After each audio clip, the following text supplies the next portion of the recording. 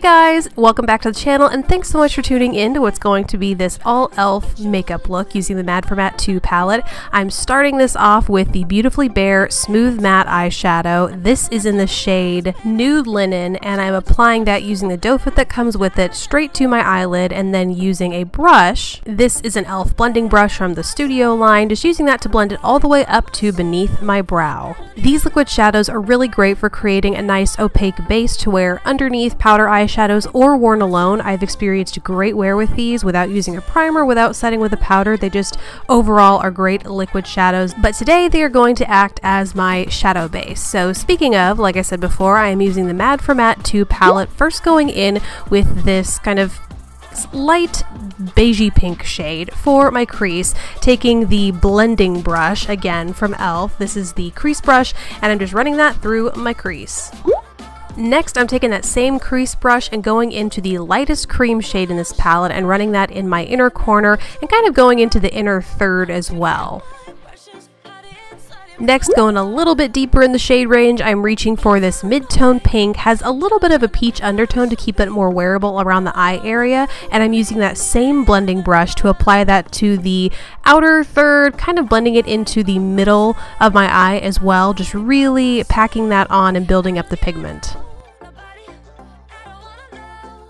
And last, to really take the color up a notch, I'm going in with the beautiful purple from this palette using the 202 brush from the Beautifully Precise collection. It's really like a tapered pencil brush and I'm just using that to get really precise but intense color in my outer corner, and then I'm also taking it along the outer half of my lower lash line. The shape of this brush also makes it really easy to get a precise amount in my crease so that I can really build up the depth there without getting a super severe looking cut crease. It just is a natural extension to that deepened outer corner. To finish off the eyes, I popped on the Winged and Flirty lashes from the Luxe Lash Kit, and then I moved on to foundation. This is the Flawless Finish foundation, and I used the 103 brush from the Beautifully Precise brush collection to buff and blend that in all over my face. This foundation's still relatively new to me, but I will have a review coming out soon. So far, it is by far my favorite e.l.f. foundation. It does stay a little bit dewy on my skin. I have combo skin and I feel like the sunscreen in here kind of makes it a little bit more heavy and almost greasy feeling, but I absolutely love the coverage and I love that it has that SPF protection, so stay tuned for the review. I am still in the testing phase. Next up is concealer. This is the HD Lifting Concealer in the shade Brightening, so it has a hint of yellow in there. I'm applying that primarily where I have the most severe, which isn't that severe, but just the most intense discoloration, my under eye area, right on the inner corner, and then I spread it out from there. I start with my fingers, but I apply it a little bit too much, so then I go in with this brush. This, by the way, is from the Studio collection, and it is the small tapered brush, and I use that to kind of take a little bit of that product away and then help blend it out as well. Then to set that concealer and really anywhere else on the face where I feel like the foundation is too dewy, like I said, it just looks a little bit more greasy in person, I think, than on camera. But to do that, I'm using the Mineral Pearls from e.l.f. and that same brush that I used to disperse that concealer, applying that in my under eye area and then straight in my T-zone, and like I said, anywhere else that I feel just needs a little extra setting power.